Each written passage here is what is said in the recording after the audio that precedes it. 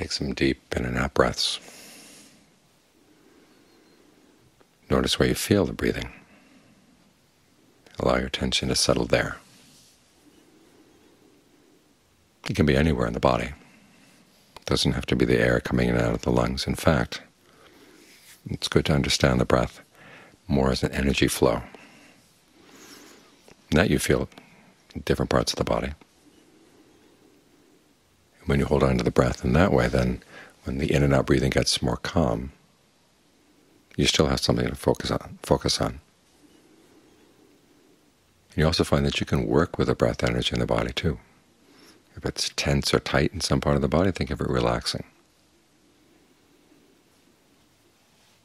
If it feels blocked, think of the blockage dissolving away so that energy can flow freely all over the body and all through the body.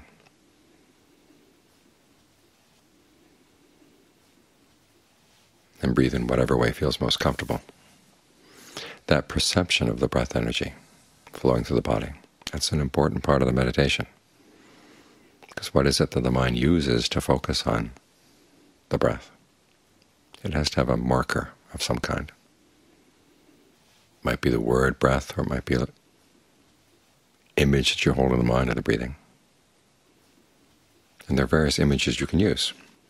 The image of the breath energy going through all the blood vessels, all the nerves, out to every pore. That's a useful image to hold in mind. It allows the breath to be more subtle. And then for you to think of the comforting energy of the breath, or the energizing energy of the breath, whichever you need, flowing throughout the whole body. It's not just air coming in and out of the lungs. The whole body can benefit from the breathing if you think of it right.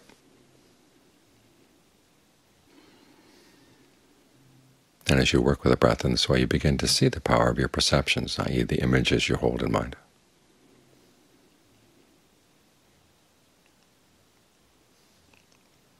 Because that becomes the marker by which you remember to stay here. Now when you remember to stay here, the quality of the breathing is going to change.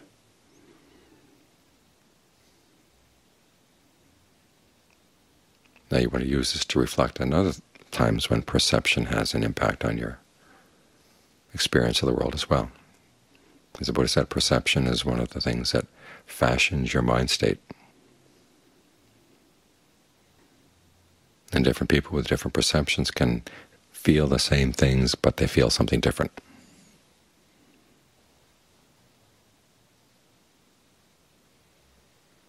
If someone's holding you down, and if you perceive them as holding you down with bad intentions, okay, it really hurts. If they're holding you down with good intentions, i.e. they're giving you a really good massage, your perception of the pain is going to be very different.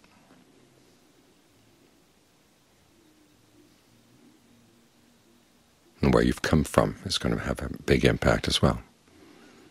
You come from a really cold place, you feel something that's 50 degrees, and it's going to feel warm. If you touch something in the summer here, when it's over 100 outside, okay, 50 degrees is going to feel very cool. You want to keep these facts in mind, because there are many times when your perceptions get in the way of seeing things in a way that's really useful, really skillful. And many times those perceptions are buried deep in the mind. You look into Dependent Core Rising, the Buddha's description of the different stages by which we create unnecessary suffering.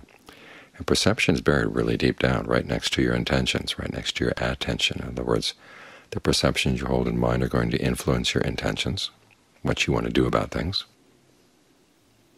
They're also going to tell you what to pay attention to.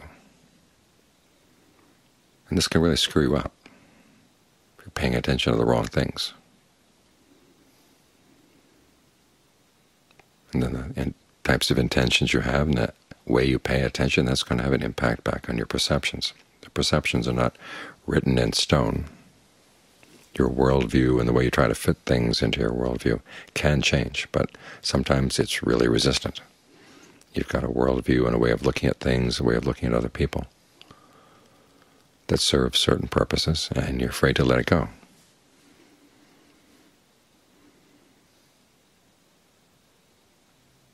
So you try to get at these perceptions sideways. In other words, learning the lessons you can from how you can use perceptions to affect the way you relate to the breath. And as you begin to see there's some benefits that come from changing the perceptions, maybe that idea will seep into other areas of your life as well. But mindfulness has to be involved as well. This is one of the reasons why it's so important to understand mindfulness not as just being aware. It's holding something in mind. And again, concentration practice gives us a lot of practice on that. You've got to hold in mind the perception of the breath so you can stay with the breath. Your mind can actually settle down. Then you've learned the lessons about how perceptions can change your experience of things, and if you change your perceptions for the better, things get better inside. How about things outside? The way you deal with other people, the way you relate to situations around you. There are a lot of perception constructs that we carry around that are good defense mechanisms. At least we think they're good defense mechanisms, but often they can backfire. So you have to be careful. Learn to step away from your perceptions and keep that in mind, that not every perception, even though it's been reaffirmed many, many times, or seems to have been reaffirmed many times, is actually true. Because it's so easy when we test our ideas to be biased in one way or another.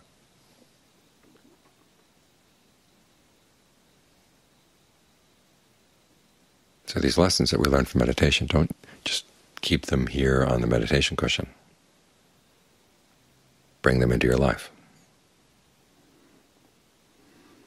And if you find that you engage in perceptions that mess things up, and you find that they're very quick, you got to remind yourself, slow down. Before you say anything, before you do anything, ask yourself, have I thought this through? Am I really sure that this is right? Have at least one breath in there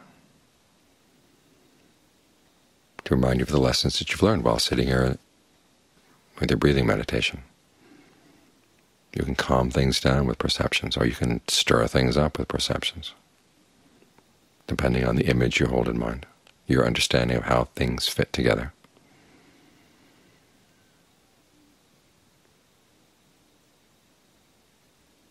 And it's good to be able to step back. That perspective of stepping back is what discernment is all about. It starts with the discernment that comes with restraint. You know you've been acting in certain ways and speaking in certain ways and thinking in certain ways that haven't been helpful. So just keep reminding yourself, step back, breathe a bit. Ask yourself if maybe the situation might be the other way around. John Lee's test, or one of his tests for any insight you gain in the meditation, is what if the opposite is true? Or to what extent is the opposite true?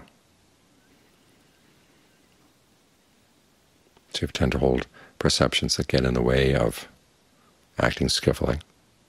Ask yourself, these perceptions I hold on to, maybe I've put a lot of faith in them, they've been serving certain purposes, but maybe they're actually getting in the way of other things, and maybe their opposite might actually be helpful sometimes. So think of what the opposite of that perception would be. Anything to sort of loosen up your holding on to your old perceptions.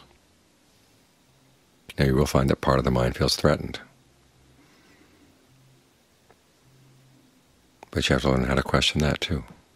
Is its perception of threat really valid anymore?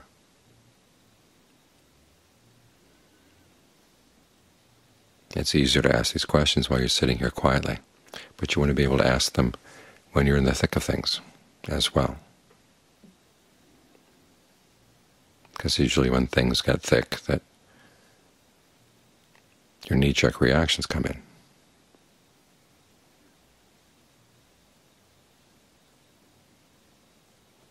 So learn how to create a little space, even in thick situations. Have a breath. Have a moment of questioning. Do I really want to act on this perception?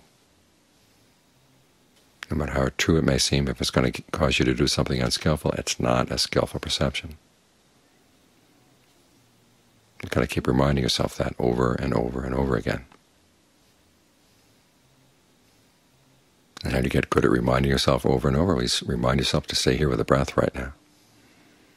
That's the lesson in mindfulness you've got to learn. Stay here, stay here. Remember to stay here. And once your mindfulness gets better at stitching things together like this in your meditation, it's going to get better as you deal with things in the world outside, i.e. the people around you.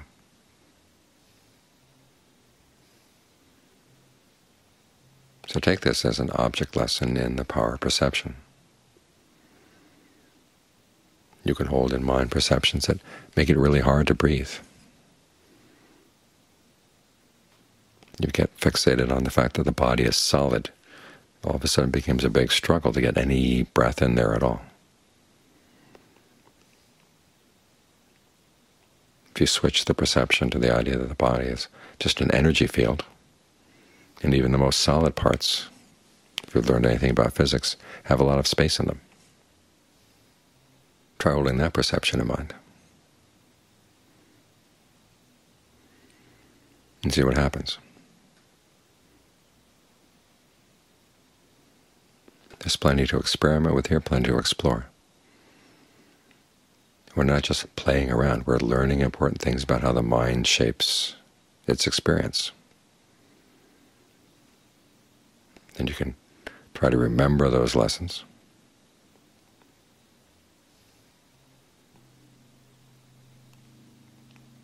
And see if you can shape the way you act and speak and think throughout the day.